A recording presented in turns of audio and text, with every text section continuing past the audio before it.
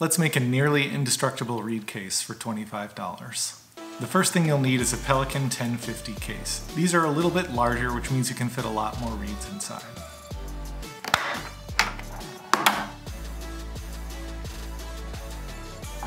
First, remove the rubber insert.